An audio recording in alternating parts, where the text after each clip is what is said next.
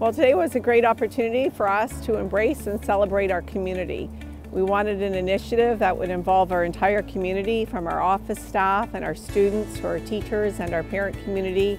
We've had community members, our fire department, out to support us today so that we could come together and make one beautiful picture of our school mascot, which is a mountain lion named Monty. We talk about today being proud of our school and tomorrow our school being proud of us. And this was an opportunity to make our school proud and make ourselves proud of our accomplishments, what we could do together. This is just a wonderful event with a wonderful group of kids, and we wanted to take that opportunity to highlight ourselves and what we can do together. So there was a lot of planning that went into today's event.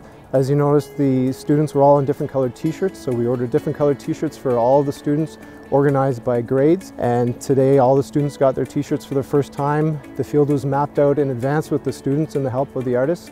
And today we filed out and made the design of our school mascot, a mountain lion.